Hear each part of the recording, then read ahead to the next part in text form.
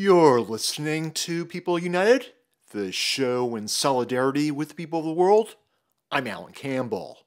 This week, People United features Fred L. McGhee on his book, Austin's Montopolis Neighborhood, a historical look at the multi-ethnic neighborhood southeast of the Texas capital's urban core.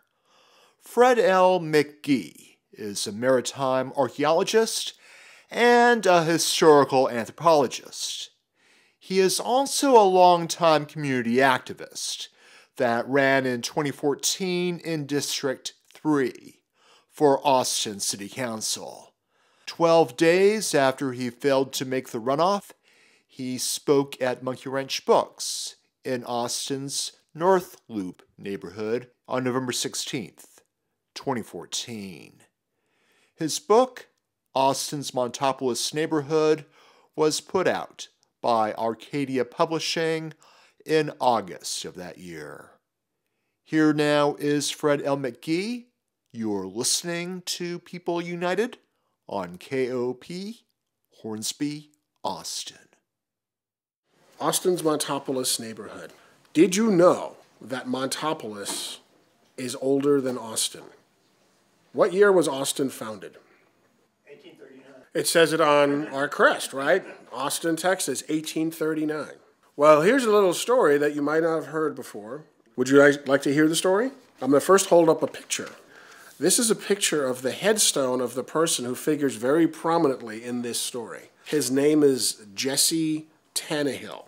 Now, there are various land grants. If, for instance, you have property in Go Valley, Johnston Terrace, that portion of the city north of the river, you'll see that portions of those land grants have the name Tannehill on them, and there's even a Tannehill Street in that section of the city. But this is the person who established the neighborhood called Montopolis in 1830.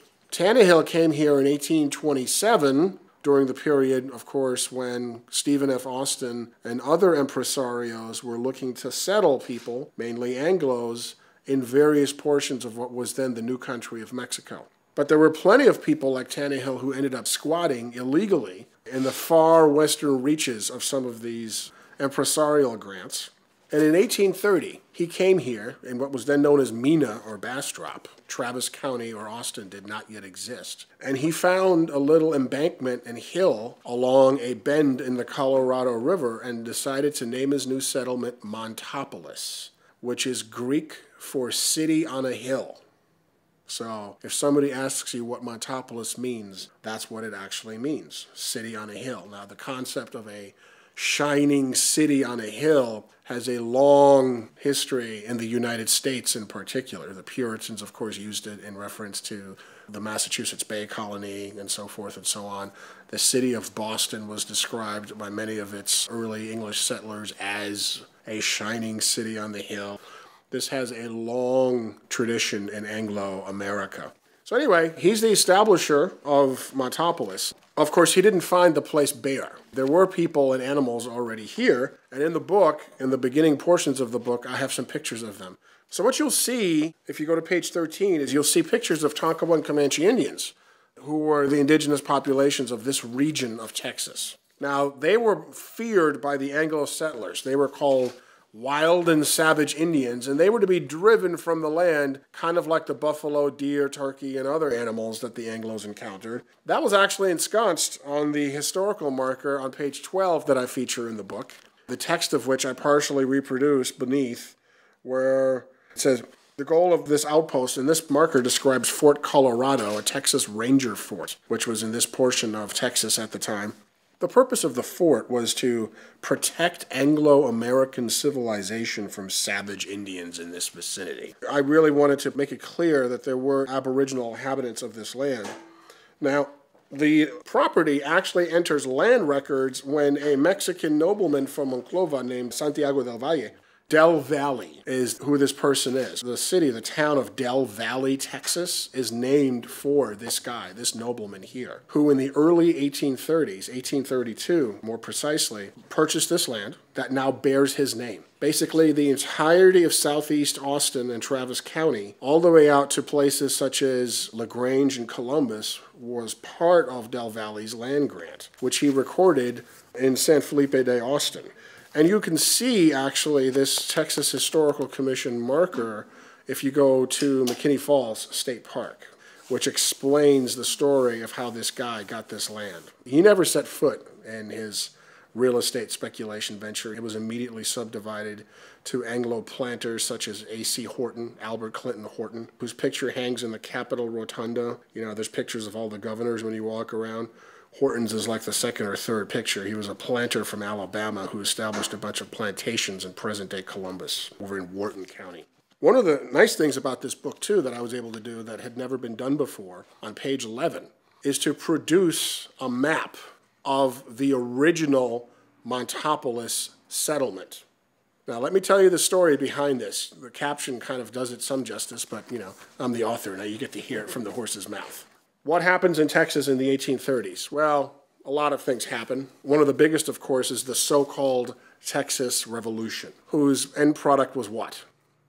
Independence. The establishment of a new republic, the Republic of Texas, independent of the Mexican Confederation.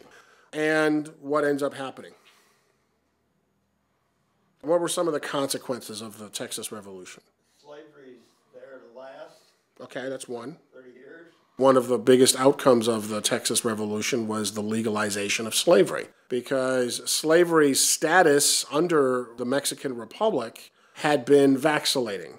But the tendency, certainly by the mid-1830s, was going to be the abolition of slavery. It had become clear that both centralist governments as well as federalist governments in Mexico were not pro-slavery. Famously, of course, Vicente Guerrero, who in the late 1820s was an Afro-Mestizo who for a brief time occupied the presidency of the country, he, of course, was not in favor of slavery and sought to more aggressively stamp it out.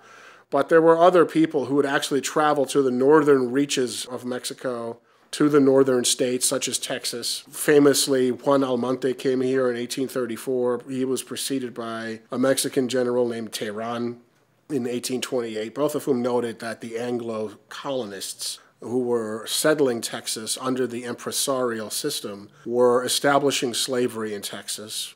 One of the things that's not commonly acknowledged is that they did that largely with the not just open support, but outright legalization by Tejano elites. People such as Jose Antonio Navarro and others, Jose Francisco Ruiz. Those are the only two Tejanos, by the way, who signed the Texas Declaration of Independence. There are only 3 Mexicans who signed the Texas Declaration of Independence. I just gave you 2. Anybody know who the third one was? Lorenzo de Zavala. Lorenzo de Zavala. But he was not a Tejano. He was from the Yucatan. And he came up here, of course, and was a land speculator just like the other ones were. So in any case, one of the consequences of this is that Mirabeau Bonaparte Lamar becomes president of the country of the Republic of Texas. He has grand visions of an empire all the way out to the sea in typical Manifest Destiny fashion. He wants a new Texas capital, and he wants it to be on the far western outskirts of the country. The far western outskirts of the country at that time basically was the Colorado River. Anything beyond that was, wild Comanche Indians, Kiowa Comanche Indians who would kill you on sight, this kind of thing. So he dispatches a bunch of people led by a surveyor, among his other talents, named Edwin Waller, who comes out here to establish the capital, to lay out a town site. Well, he eventually comes out here after a few weeks. Traversing Texas in those years by stagecoach and by horse took some time. We can go to Houston now in a couple of hours and be back relatively quickly. In those days, that was a trip that took many days, especially if it was raining outside, and those roads were very muddy.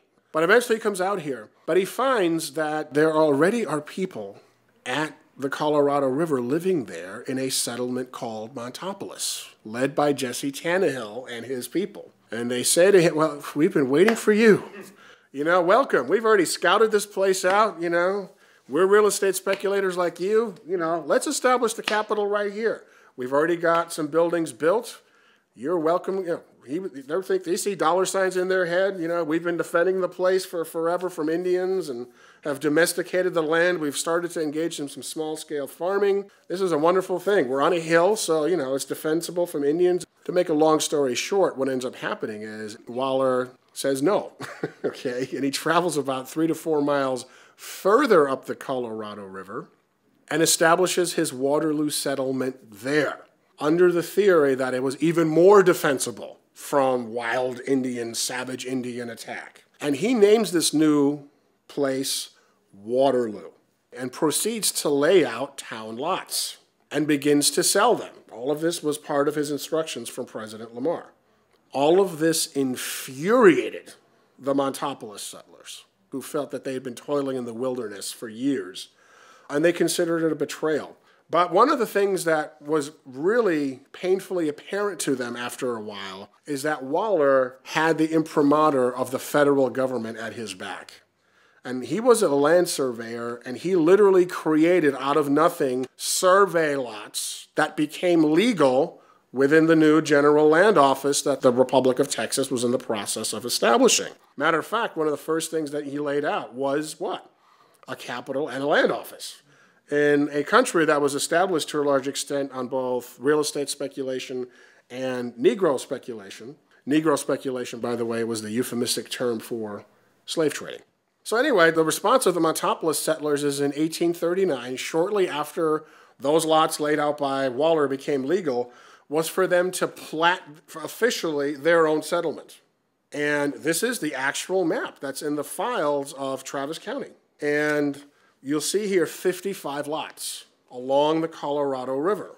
They were incorporated by J.C. Tannehill, J.S. Lester, William Eastland, James Smith, Silas Dinsmore. Several of these blocks were laid aside for seminaries of learning and churches and so forth and so on. They basically looked at what Waller had done and decided to do the same thing. They actually were able to successfully sell a few of these lots in Montopolis, but it didn't work. And remember, there were 4 miles is a lot of, that was a big distance in those years. I mean, that was beyond the sticks. Over time, Austin grew into the metropolis that we now enjoy today, with its population doubling roughly every 25 or so years. That's actually been true since the founding of the city. Austin's population has tended to double about every 25 years, sometimes less than that. As opposed to Montopolis, which quickly became a rural farming backwater. And then its settlers essentially had to resolve themselves to engaging in agriculture. And over time, that became plantation agriculture, with the primary cash crop that was being grown, cotton. Now, who were some of these planters? Well, take a look at page 24. You all know where Callahan's General Store is on 183? Now, if you're headed north on 183 and you see that little Mazda 626 sticking out of the side of the building, if you take that road and follow it up, what you're going to eventually see is this building right here, which is one of the most historic buildings in all of Austin. It's one of the most historic buildings in Austin that nobody knows, except sort of people in the know. You all know what this is? Well, it's a plantation big house, and it belonged to Colonel Thomas Jones, a planter from Mississippi. This structure was built by his slaves in the 1840s, which is the time period that I'm talking about when Montopolis was essentially failing as a metropolis. It was clear at that point that Austin assumed the name late in 1839, early 1840. The name of Waterloo was changed to Austin, and in 1840, Travis County was established. So then you have guys like Colonel Jones, and by the way, at that time, this is like sort of Southern tradition, but it's a really big tradition in a place like Texas, where like anybody and everybody, no matter the degree or character of their military service, had some sort of military rank. It's kind of like Colonel Sanders, the fried chicken guy. Was that man ever really a colonel? Anybody know? Doesn't matter, you know. He looked like he was a colonel, right? And he became, like, you know, his fried chicken, you know. I mean, it seems like it tastes pretty good, right? This is kind of like that, too. Southern Convention. He had a military rank. And he got the land from the Van Zandt family. Van Zandt, those are, of course, some of Austin's old 300, some of the original settlers. The key takeaway that I wanted you to all have of this building is what? The slaves who constructed this building were limestone constructors. They built this out of limestone. If you had money, that's what you built your stuff out of, limestone. Building stuff out of wood That was for like sort of middle-class people back then, even though it didn't exist. I mean, a lot of people were living in tents and in caves back then, but basically the elites had their stuff built out of brick, limestone, and later concrete. In any case, the enslaved people who constructed this house also constructed the first Texas capital, the first Texas state capital, and the first courthouse in Austin in the 1840s and 1850s. Not the capital we have now.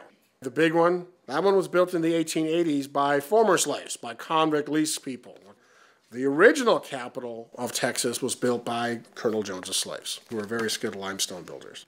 Now we're going to look at Migration and Poverty Island, Part 2. This is a picture on page 31 of a cotton gin. Throughout the 19th century, Montopolis was the gateway to southeastern Travis County. Once you went across that bridge, you knew you were headed into the sticks. You were headed into rural. This is all before Bergstrom Air Force Base or any of this stuff. What you saw once you crossed that bridge is cotton plantations, which in the 19th century, up until the Civil War, were worked by slaves, and then afterwards were worked eventually by sharecroppers. Now, cotton gins came relatively late here to this part of the county. Taylor, up there, because of, well, another Commodore Perry, you know about that guy, the Commodore Perry estate? Now, he was a cotton broker, and he had a massive cotton operation up in Taylor, which was on the railroad. This wasn't on the railroad, so that was one of the reasons why I lagged behind a little bit economically. But eventually, he got a cotton gin, and this is a picture of what, you all know what a cotton gin is, right? The event about Eli Whitney. And then what you start seeing in the late 19th and early 20th centuries, especially subsequent to 1920, is you start seeing significant migration to places such as Montopolis, primarily from Mexico. Up until that point, the population, and you start seeing a greater diversity of the population in this region. And this is all a working class history here. Now, there were numerous push and pull factors driving this, of course. Mexico has had a series of revolutions, and there was a revolution again, the famous Pancho Villa one, the one in the early 20th century. Mexico, largely unstable. And Texas was what? Well, to a lot of Mexicans, it really never stopped being part of Mexico, quite frankly. I mean, there were plenty of Mexican Americans who have a long history in this part, the ones who weren't pushed out.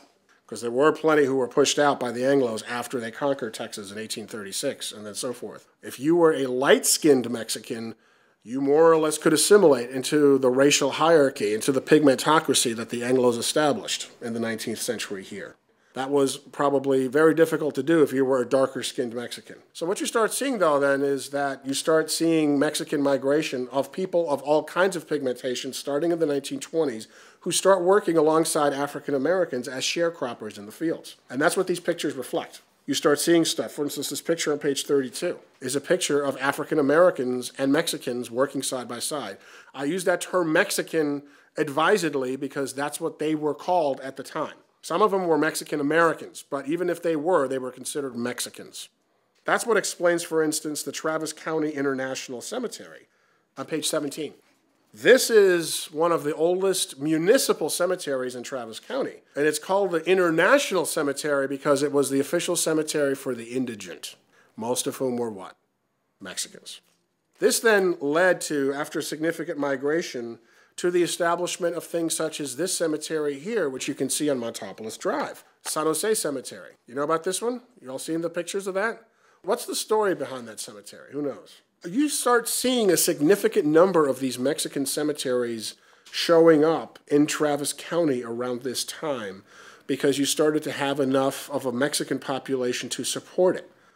And over time, politically, Mexican leaders started to see that they more or less occupied this intermediate position in the Jim Crow hierarchy of Texas at the time, and these politically active Mexicans considered it to be an embarrassment for them to have to attend Negro schools and to be buried in Negro cemeteries.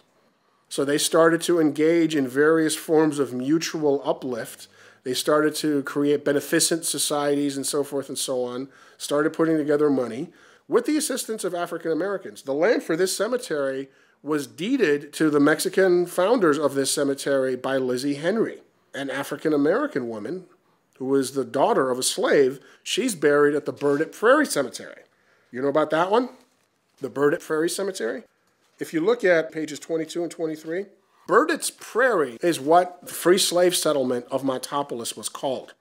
There were a variety of free slave communities, so-called freedmen's communities, both urban and rural, in Texas and in Austin, right in the post-emancipation period, right after the Civil War. Some famous ones that you've probably heard of already are Wheatville, Clarksville. You heard about these? Masontown. Masontown is now known as Plaza Saltillo. But like a lot of things in Austin, before it was Mexican, it was black. When it was created, when it was turned into Plaza Saltillo in the 1990s, its history as one of the oldest black neighborhoods in Austin had been completely obscured. There's another one, it's called Barton Springs. Do you all know about the Barton Springs Cemetery? Have you heard about that one? That's right off of Lamar. That's on South Lamar. Free slave cemetery with burials going back to the 1850s. Just like this one. These were free slave communities, and this one is still intact. Matter of fact, those of us who live and work in Montopolis, have engaged in a variety of efforts to try to clean up the cemetery because portions of it were being used as a dump. People around the neighborhood were just throwing, aluminum fence pieces, engine parts, all kinds of different stuff right on top of the headstones. It was pretty bad. Portions of it are also vegetated over. I mean, it's like a forest. You actually have to hack through it with a machete. And then eventually you start seeing headstones literally, crooked and knocked over. Very, very interesting archaeological stuff. In any case, you start seeing then, in this portion of the book, documentation of what it was like to live in an area such as Montopolis in the 1920s and 1930s. One of the biggest things that takes place in Austin at this time, and keep in mind, Montopolis is not part of the city of Austin at this time. I mean, one of the biggest and most interesting things that explains some of that, let me just give you some background. This picture right here on the cover of the book, you all know what this is? Is it still there? You mean the Montopolis Bridge? Yeah. Yes, this is the Montopolis Bridge, but not the current one. This is the original Montopolis Bridge. Now, building bridges across the Colorado River was a big deal. I show pictures here, for instance, of the ferry. Ferries were what, in the initial years of Anglo settlement, that's how you got across the river, when there weren't floods. And of course, we're famous here for our floods. So you had a ferry. Then pontoon bridges were also tried. But in 1888, Travis County sold $15,000 worth of bonds and built an iron bridge across Montopolis. That was, at that point, the fifth bridge across the Colorado River, and the last one, the one that was furthest south and east. It lasted a long time, well, relatively long period. It was also the last bridge to be washed away by a flood. In 1935, one of Austin's infamous floods washed away all of the ones. You've probably seen some of the pictures of the, of various iterations of the Congress Avenue Bridge. All of that stuff completely underwater. Taming the Colorado River has been part of the history of Austin for many years, our series of dams and so forth and so on, the creation of Tom Miller Dam, of Lake Austin, of Town Lake, or Lady Bird Lake, whatever you want to call it, so forth and so on. Well, the Montopolis Bridge, the original one, this one, washes away in 1935. That, of course, is during the Great Depression, and federal relief money was requested, which then led to the construction of the Montopolis Bridge that's there now. And it was completed in 1938. And you can see on page 34 pictures of the very first cars driving across the Montopolis Bridge after it had been constructed. And this is a picture of the plaque.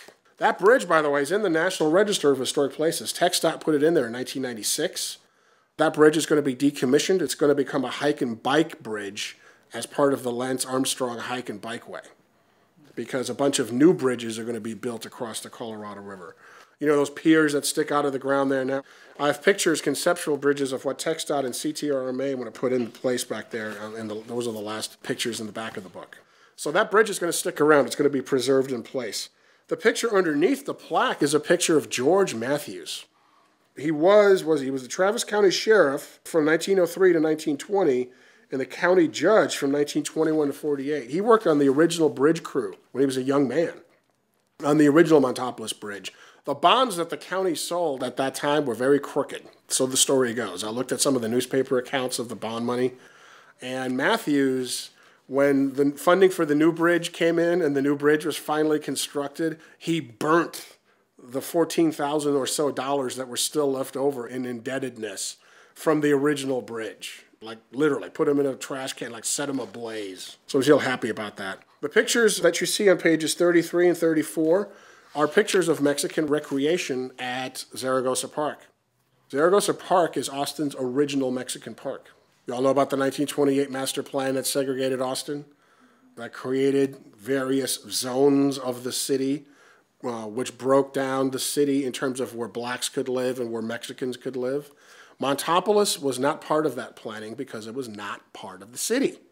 Montopolis was not annexed by the city. Actually, Montopolis was annexed by the city of Austin between the early 1950s, and it wasn't finished. Actually, it's still being annexed in many ways until the 1980s. So, it's a relatively new part of the city.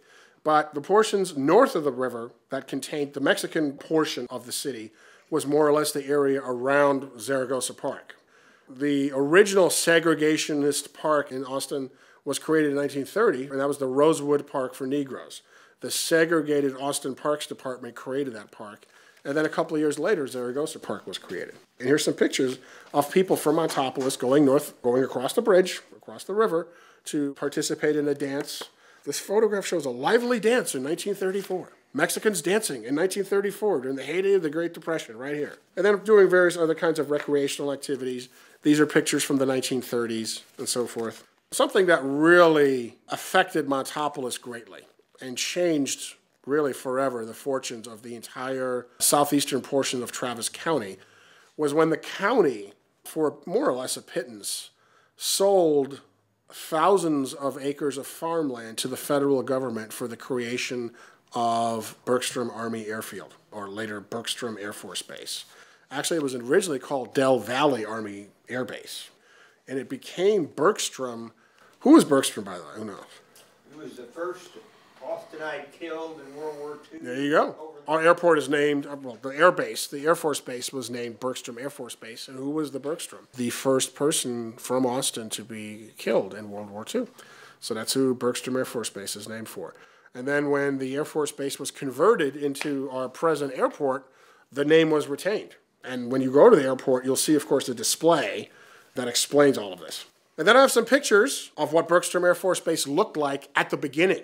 And also some pictures of Governor Coke Stevenson, who, of course, was governor of Texas in the 1940s, inspecting some planes and doing the things that Texas governors did in those years.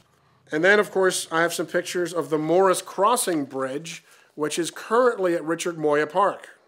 Another iron bridge, which is somewhat similar to the Montopolis Bridge. That bridge is still in use, too. You all been to Moya Park? Picked some pecans? That kind of been out there? Lots of nice pecan trees. Unfortunately, it flooded, but it was recently reopened by the county. Take a look at page 47. I wanted this to be the cover of the book, but my publisher told me that it wasn't going to fit. What do you see there? You see something about the African-American religious legacy of Montopolis. This is a baptism in the Colorado River taking place beneath the Montopolis Bridge from 1938. This is Reverend S.L. Davis and Mabel Thompson, who's the person being baptized, and you can see that, the Holy Spirit, the Lord has got its grips in her. There she is right there, being baptized away. Reverend Davis was a minister at David Chapel in Austin for many years. And then Allison Elementary, where my kids go to school, in Montopolis. The story behind that school is very interesting. After the city of Austin started annexing Montopolis in 1952, certain educational decisions had to be made because those children who were living in Montopolis were actually not being educated by the Austin Independent School District. They went to a school district that eventually became known as the Colorado School District. And I show some pictures of the Colorado schools here earlier in the book on pages 26 and 27. They were ramshackle shacks, more or less, and these were the buildings that were used to educate the majority of the population. About 100 to 200 school kids went to these buildings, which leaked in winter. These were the buildings for the Colorado School for Negroes. There were two. And then eventually, over time, there grew to be a Mexican school. But I'll have more to say about that in a minute. The Wilhoit family bought one of these buildings, and that's not where Montopolis Supply is. You know Montopolis Supply, which is on 183? That was actually an African-American school. In any case, Allison Elementary was constructed by Austin ISD in 1955, with an addition constructed later on in the late 1970s. And that was to begin the process, slowly but surely, of providing basic educational services to the kids who live there, but also to slowly begin the process of integrating Montopolis into the city. The school is named for Laura Letitia Allison, who was a longtime teacher in the Austin School District. She was also one of the founders of the state of Texas's teacher retirement system. There's some trivia for you there. If any of you all participate in TRS, Allison Elementary School, that's who it's named after. You're listening to People United, the show in solidarity with the people of the world. I'm Alan Campbell. This hour, People United is featuring Fred L. McGhee on his book, Austin's Montopolis Neighborhood, a historical look at the multi-ethnic neighborhood southeast of the Texas capital's urban core. Fred L. McGhee is a maritime archaeologist and a historical anthropologist. He is also a longtime community activist that ran in 2014 in District 3 for Austin City Council. 12 days after he failed to make the runoff, he spoke at Monkeywrench Books in Austin's North Loop neighborhood on November 16th, 2014. His book, Austin's Montopolis Neighborhood, was published in August of that year. So far, we have heard him talk about Montopolis' history from its founding in 1830 through the early years of its annexation by the city of Austin. We continue with him covering the neighborhood from the 1960s to the present day. Here again is Fred L. McGhee. You're listening to People United on Co-op Radio. Now, let me fast forward and talk about this guy right here, who plays a tremendous role in the modern history of Montopolis. This is Father Fred Underwood.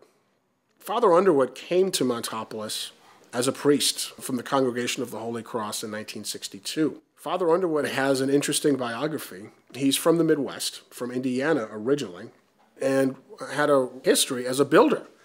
He had tremendous real estate experience working in his family business and other sorts of things. He also served in World War II as a bombardier, but felt compelled to join the priesthood. He was called to the priesthood in the 1950s, and in 1956 he was ordained a priest at Notre Dame. And Montopolis is one of the first places he goes. The Montopolis that he encountered in 1962 in the Dolores Parish that he was sent to head at that time, it's fair to say that it was in some state of crisis. Montopolis at that time was involved in just a tremendous amount of gang warfare. At this point, Montopolis had become a classic sort of, not even a suburban, almost a rural barrio, where you had gangs, rival gangs fighting each other. Montopolis gangs fought gangs from East Austin, because if you were from Montopolis, you were not from East Austin. That was a completely different thing. That bridge and that river, two different worlds. And those guys also went down and fought gangs in other parts of the state, in San Antonio. They even went as far as Corpus Christi to, do some stuff down there. So Father Underwood begins a process of trying to do something for the youth of Montopolis. He famously goes to the Austin City Council and says, Austin City Council, there are a tremendous number of community needs here. You all have no idea the conditions under which these people are living. The homes, if you could even call them that. Not only are they not up to code, these people are living like in shacks from the 19th century with outhouses, no running water, with wells that barely pump, this kind of thing. With houses that leak in the winter, that are incredibly hot in the summer. We need your help. And the Austin City Council says what? There was one person who listened, Emma Long. Emma Long, she kind of listened to what Father Underwood had to say. But the city council says, we don't have any money. Go away. What does Father Underwood do? Well, he's a young, enterprising priest. What he ends up doing is he mortgages his church. He took out a 100% loan and builds a building called the Montopolis Community Center, which was completed in 1964. And he uses that building as a springboard to initiate all sorts of pioneering programs which he is the initiator of. This history has been almost completely forgotten. For instance, did you know that Father Underwood is he's the first nonprofit housing developers in Austin? Did you know that he is one of the earliest Montessori educators in Austin? Did you know that he ran anti-gang programs funded by the federal government in the war on poverty that reduced gang activity in Montopolis by 80%, and that became a national model that was exported to other states, never mind other cities in Texas? Tremendously important figure. And I document much of it here. There's a picture on page 52 of Dolores Church. I talk a little bit about the history of Dolores Church in the introduction of the book. This is not the first Dolores Church. The original Dolores Church was a little bit further up, closer to the river. This building was built later. In those years, when Father Mendez came to Montopolis in the 1930s, because there were at that point enough Catholics in the area, he started doing baptisms, he started performing weddings. He actually originally just did it in the house of some of the people who were living there. The streets of Montopolis are named for some of those people. So that's a picture of Father Underwood. Now, here's another thing that I wanted to show you. Y'all know who this is? That's Sergeant Shriver. Why is Sergeant Shriver in my book about Montopolis? Well, Sergeant Shriver, of course, is who? He was known as the, what? The fourth Kennedy or whatever? What do they call him? He was called a lot of things. He was John and Bobby Kennedy's brother-in-law. He's Maria Shriver's dad. Did a lot of things. He was, what? The founder of the Peace Corps, among other things. But he was also, after his brother-in-law was assassinated, he became Lyndon Johnson's czar on the war on poverty. This guy ran the war on poverty. He was the head of the Office of Economic Opportunity, which produced all kinds of programs in the mid-1960s. VISTA, you know that program, VISTA, Volunteers in Service to America? It was changed in 1993 by Bill Clinton, who called it AmeriCorps. I assure you, the original program from 1965 didn't have the limitations that AmeriCorps has about political organizing, which is one of the reasons it was changed. But anyway, did you know that Father Underwood, and of course these guys were heavy-duty Catholics, so of course, and he's from Chicago, so there you go. You know, you put the two together, what do you get? You get a local priest who had dubbed Montopolis Poverty Island. That was its nickname. After the city council told Father Underwood, we have no money, he started calling, as part of his advocacy, he started referring to Montopolis as Poverty Island. It was an island of poverty, and our elected officials, local elected officials, didn't care for both race and class reasons, by and large. So what Father Underwood did is he was very enterprising, builds the Montopolis Community Center, which opened in 1964, starts running programs out of that center. But then, as President Johnson announces his war on poverty, Father Underwood uses his Catholic connections and gets a direct pipeline to the head, the federal head of the war on poverty. And what starts happening? Federal money starts flowing into Austin that bypasses locally elected officials at the state and local level, infuriating them. That's one of the reasons why the war on poverty was killed, because this happened in other cities as well. It happened in cities like Newark, and we all know about the riots in Newark and all of that. But in Austin, the history is not nearly as contentious as in Newark. What happens is in 1966, Father Underwood goes back up to Chicago, talks to some of his army buddies, and drives back down with some army buses, World War II army buses, slaps a coat of paint on them, and initiates the first bus service in the history of Montopolis called PIT, Poverty Island Transportation. Keep in mind, Montopolis Drive at this time was a dirt road. None of the stuff that exists there now didn't exist at that time. There were no streetlights, none of that stuff. Riverside didn't go all the way out. Old Torf didn't dead end at Montopolis. None of that was there. And who funded it? Sergeant Shriver. This is the first such program financed by the Office of Economic Opportunity, and he personally came down from Washington and took the first trip on one of the buses. So the message of that is the war on poverty worked. It very much did in places such as Montopolis. On page 57, you can see a picture of kids playing in front of the Montopolis Community Center. Back when the plaque, the verbiage on the building still said Montopolis Community Center. What's it known as now? It's called the Montopolis Recreation Center now. By the early 1970s, the nonprofit organizations that Father Underwood had started, along with the Dolores Parish, had been so successful in tackling the challenges of poverty and education in Montopolis that the city finally gave in and started applying for funding from the federal government. Once Father Underwood saw that, it was a scale problem as much as anything else, he began to start transferring some of his operations over to the city. And the city in the early 1970s acquired the community center building and rebranded it as the Montopolis Recreation Center. But it kept many of the things that Father Underwood had initiated, such as the boxing tournaments.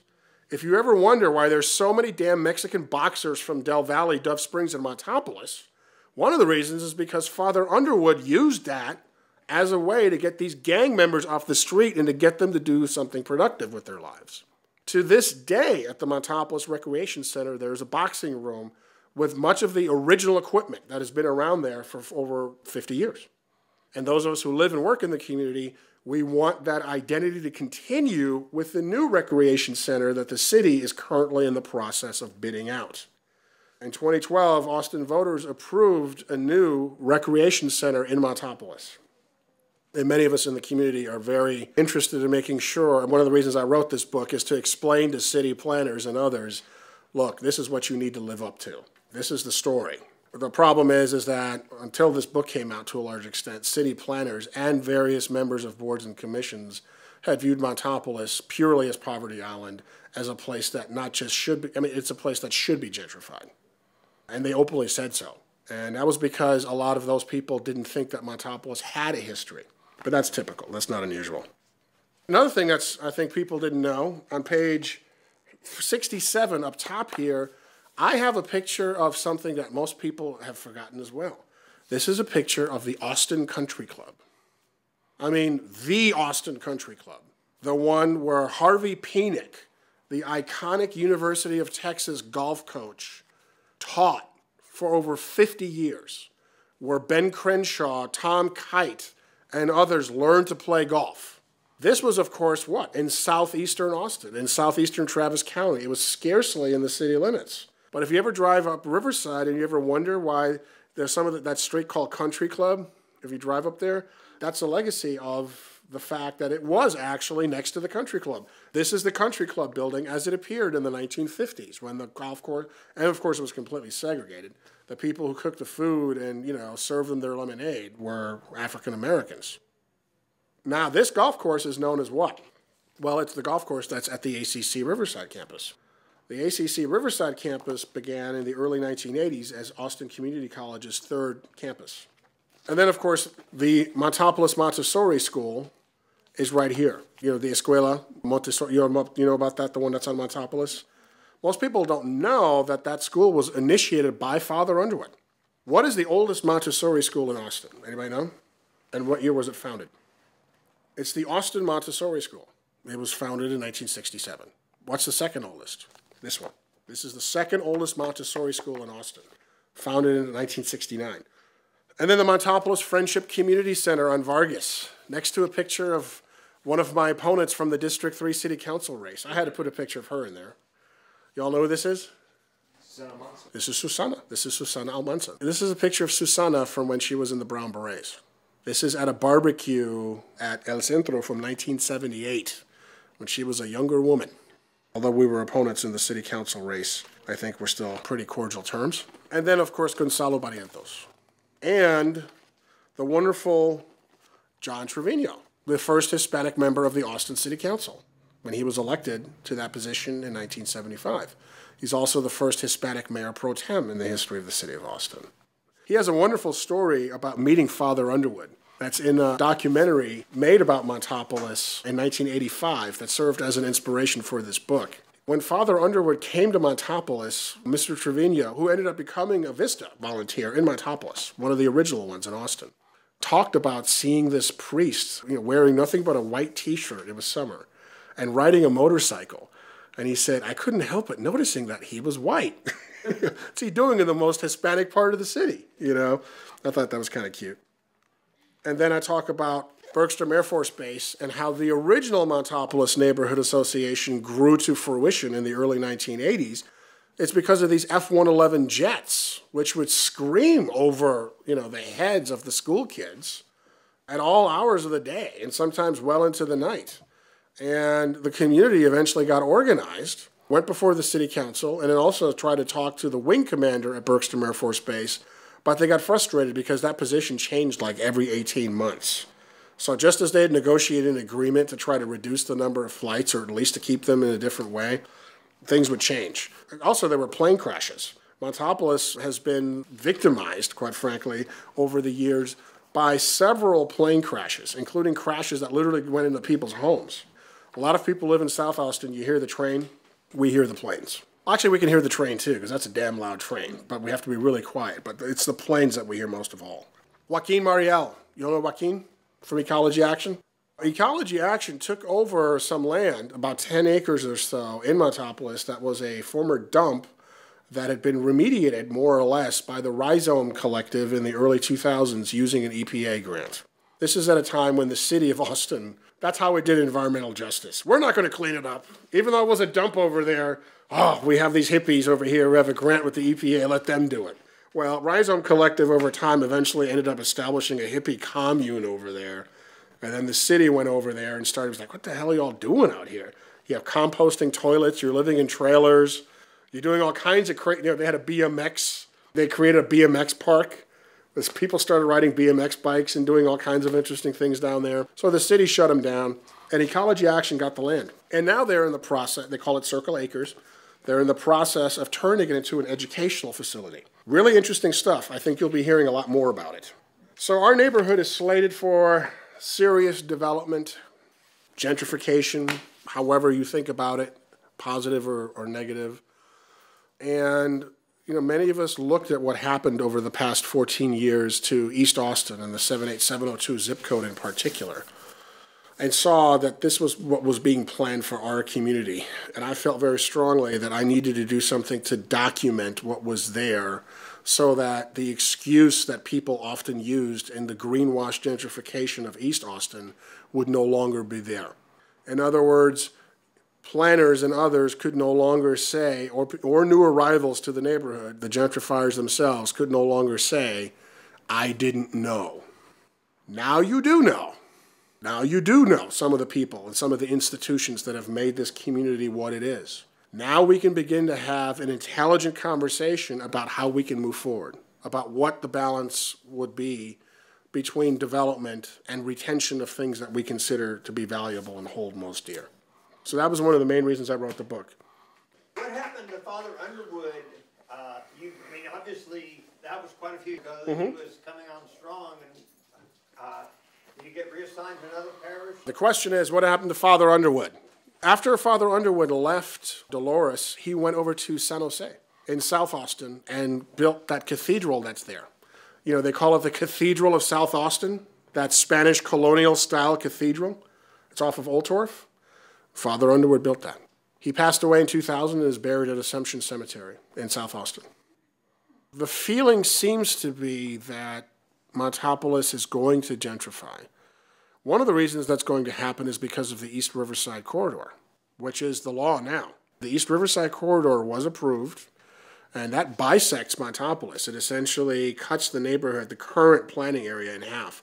That, by the way, wasn't its original planning area. The boundaries of Montopolis have shifted over the years.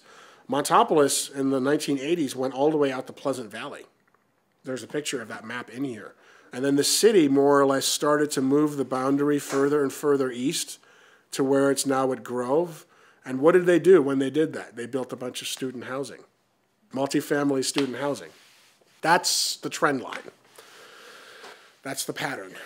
So I have talked about organizing Montopolis and us trying to become a historic district, similar to the other both local and federal historic districts, such as Hyde Park or Old West Austin. That's going to take a lot of doing, especially if you pursue, you have to get permission. At least 50% of the homeowners in the district have to agree to the designation, because the designation means something. It means it limits what you can do to your private property, to your house. The truth is that there are quite a few people in Montopolis who, if they were offered a lot of money, they would sell, just like the people in East Austin did. A lot of people complain about gentrification, but that's actually what happened. A lot of people took the money. It's easier to complain. One of the things this book does is it documents, as it's happening, what's going on. If we do sort of a retrospective of the gentrification of 78702 and actually produce the GIS map or some other kind of form of documentation of who actually accepted the money that they were offered to sell, I think it would surprise some people. Yes, sir. One of the points that Mike Martinez emphasizes is that there's more renters in Austin than there are homeowners. And within Montopolis, what's the breakdown, renter versus homeowner? What is the breakdown of renters versus homeowners in Montopolis? I suspect it's higher than District 3 at large. District 3 has the highest percentage of renters of all 10 city council districts. Only 27% of District 3 voters own their own home. In other words, 73%. But remember, we're talking there about a lot of people who live further up on Riverside, who live in all of that student housing and multifamily housing and stuff like that. Montopolis is probably higher. I would say it's in the 40s, 30s or 40s. It's not the majority. It could be the majority, but I doubt it. But that's one of the biggest tipping points in gentrification. If you have a largely minority population, if you have a high poverty population, and if you have a high concentration of renters, those are three key factors that influence gentrification. Probably heard about Professor Eric Tang's study of what happened to the African American population of Austin between the 2000 and 2010 census. Those were three key variables that he was able to document. The African American population of East Austin was large. They were pushed out. The schools were bad. Also, many of them were renters and many of them were poor. Those are key variables. So I think there is enough of a key constituency in Montopolis. We're facing, don't get me wrong, we're facing the pressures of gentrification. But there are enough key active people in the neighborhood, I think, who are willing to do what's necessary to keep those forces at bay as best as possible. And if nothing else, to negotiate something that can work. For instance, at 600 Kemp, we had a zoning case where a developer, because that's right along on the hill overlooking Guerrero Park with the city in the background, some of the best views in the city. Now, one of the reasons that property was never developed is because it was a dump, okay, until it was remediated by the Rhizome Collective and others in Ecology Action. Now it's cleaned up, the real estate sharks want to move in. And at 600 Kemp, they wanted to upzone the property to, SF6, which would have allowed them to build a 60-unit condominium complex.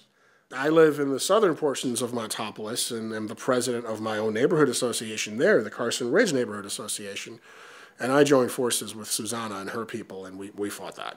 I mean, that's not acceptable. We're just not, come on, that's ridiculous. Our neighborhood planning area has already one of the highest concentrations of commercial and industrial zoning. Our neighborhood has by far the highest concentration of assisted housing. One of the reasons is because of Father Underwood, who used the Section 235, 236 program to build Fairway Village. But just about any multifamily in Montopolis that you see now has got low-income housing tax credits associated with it. People call that affordable housing, but that's a larger discussion of whether that housing is actually affordable. Yes, sir. As a historian and also a community activist, it's a big question, but what's your feel on Imagine Austin? As a historian, what do I think about Imagine Austin and similar kinds of things? I read Imagine Austin thoroughly. As a city council candidate, I had to. And one of the things that struck me about it is that there is ample, actually more than ample discussion of Austin's natural environment. Matter of fact, it's like 40% of the document. The book, the Imagine Austin book, is like 300 plus pages. Just like the first 30 to 40% is nothing but description of Austin's natural environment. When you take a look at the description of Austin's cultural heritage and environment, it's like 6 pages. And it's all within the context of Austin's music scene. There's something wrong with that. Now, how did this state of affairs come to be? It wasn't by accident. There actually is a historical answer to that question. It's a form of cultural imperialism, quite frankly, if you really want to break it down. In the late 1990s, a détente was brokered by our former mayor at the time under the so-called Green Council between the long-feuding environmental organizations and the developers. The buzzword of the time was this thing called smart growth, you'll recall. Is this Watson? Yes, and his successor. And an agreement was concluded that resulted in a variety of things. Remember, the Green Council, the smart growth philosophy at that time was predicated on what was called the three-legged stool. prosperity, sustainability, and equity. Those were supposed to be the three portions of the three-legged stool. Well, how did that equity thing work out? Didn't work out too well, did it? What happened? Well, as a result of this agreement, which was endorsed by the Real Estate Council of Austin, the Austin Chamber of Commerce, and the SOS Alliance, 50,000 acres of pristine land in the hill country was purchased using taxpayer money because it lays over the aquifer, which is the only environment in Austin that matters. What happened to East Austin? It was part of what was newly called the Desired Development Zone. What does that imply to you when I use that phrase? Desired Development Zone, DDZ. That's where we want to steer our development. Why? Because it's away from the only environment that matters, the stuff that's over the aquifer. How much money have we spent over the past 14, 15 years buying land out there, both in Hayes County, out and all over the place over there? I think that was one of the things that the voters of Austin rejected in 2012 when we went to districts is, they finally had enough of that and said, okay, come on, had I been elected, one of the things I would have done is I would have basically said, we're going to make that agreement that was negotiated in 1999 null and void, and we're going to renegotiate a new agreement that reflects the realities of our new 10-1 environment, that pursues not just environmental justice, but economic justice, because the two go hand in hand. But we'll see. What's going to be at stake with the future council is going to be the degree to which individual city council members, and it'll probably be the council members from districts 1 through 4. Those are the higher poverty districts, with portions of districts 5 and 9 thrown in there. The degree to which they're willing to talk about this openly, and the degree to which they're willing to pursue redistributive justice, and to the degree to which they're willing to use that word inequality. Not just affordability, inequality, because inequality implies something. Inequality implies that there's a relational difference, that our city over the past 14, 15 years has grown less equal, and that in order to restore that balance, more or less something like this needs to happen. And the people who are up here, they don't want to hear that. And they will fight that. That's, I think, what's going to be interesting to observe in 2015 once the council is seated, as I see it. Thanks again. You've been listening to People United, the show in solidarity with the people of the world. This week, People United featured Fred L. McGhee on his book, Austin's Montopolis Neighborhood. Fred L. McGhee is a maritime archaeologist, a historical anthropologist, a community activist, and an unsuccessful 2014 candidate in District 3 for Austin City Council. His book, Austin's Montopolis Neighborhood, was put out by Arcadia Publishing in August of 2014. Fred L. McGhee spoke at Monkeywrench Books in Austin's North Loop neighborhood on November 16th, 2014. I'm Alan Campbell, and you've been listening to People United on 91.7 FM, KOP, Hornsby, Austin.